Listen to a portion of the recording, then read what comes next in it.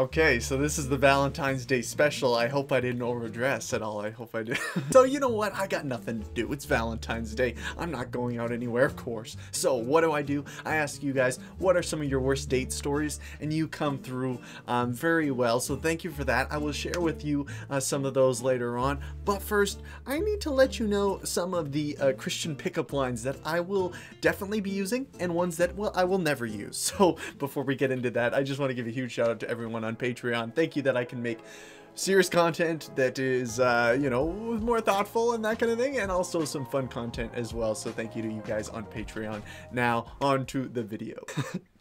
Okay, apologies for my facial expressions and tone of voice going into this, but look, I gotta give it a good old college try, so I gotta be authentic and do a good job at acting. This is acting. If you feel too uncomfortable, that's okay. Skip over this part to the bad dates, but I'm gonna give it my best shot here. So these are some Christian pickup lines that I would use in an alternate universe, but you know, pretty good.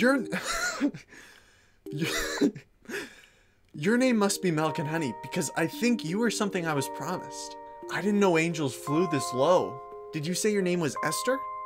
Oh, because I was just thinking you were chosen for such a time as this. But now, some Christian pickup lines that I will never, ever use. Did you say you need a prayer? Because I'm willing to lay hands on you. Oh my goodness, that's so creepy. God just told me to break my vow of singleness for you. I just want to give you a heads up. I put the stud into Bible study. Okay, those made me feel so icky I had to shed my coat. I'm sorry. We're toning it down, less formal for this portion of the video. Now it's on to worst date stories. Once again, I'm so sorry for what you had to witness before. And if you skipped to this point in the video, welcome. You guys always come through on Instagram, so thank you for these stories. It is a blessing to have read them, and now you are blessed as well, my friends, on Valentine's Day. So let's get into it. So this is somebody, a guy broke up with me on my birthday. Strike one.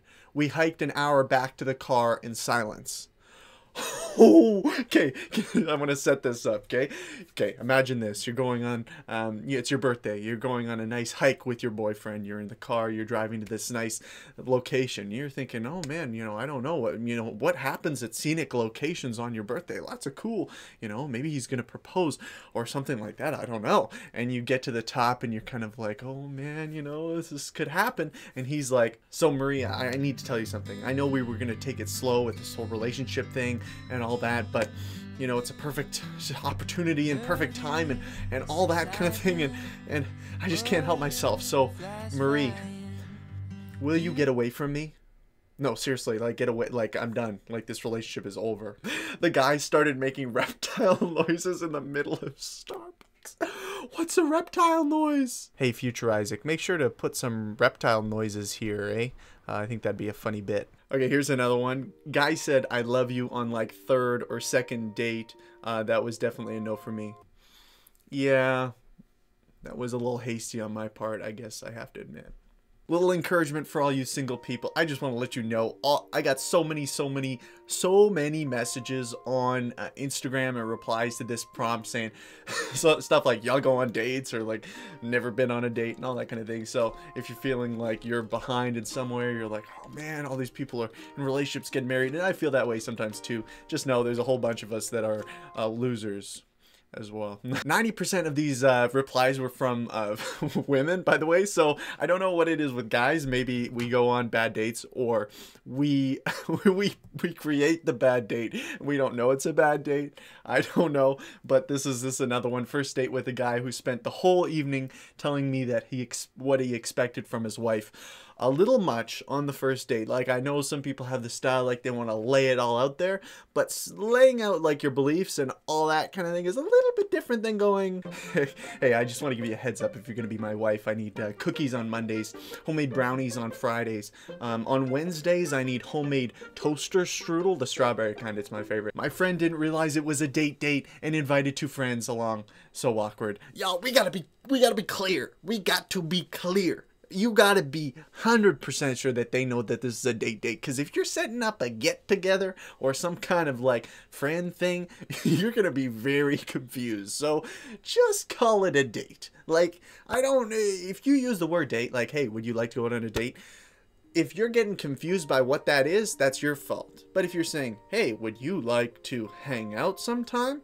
Then that's a little confusing. You're like, what are we hanging out for? Like, let's just be clear here. Coming from a guy, this is advice from a guy who's never been on a date. And you're welcome, you're welcome.